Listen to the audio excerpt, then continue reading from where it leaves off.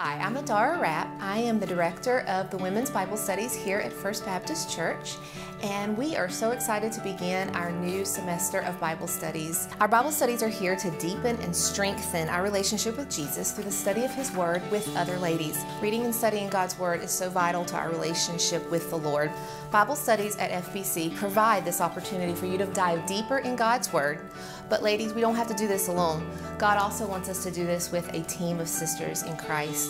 Proverbs 27:17 tells us that iron sharpens iron and one man sharpens another. When we gather together in Bible study groups, we are able to encourage one another, share life experiences, and lift each other up in prayer. Our classes are for every lady, every age, every season of life. Some are discussion-based, while some are led by video, which is led by some esteemed Bible study teachers. We have studies for wherever you are in life. Maybe you love daily homework. We got that for you.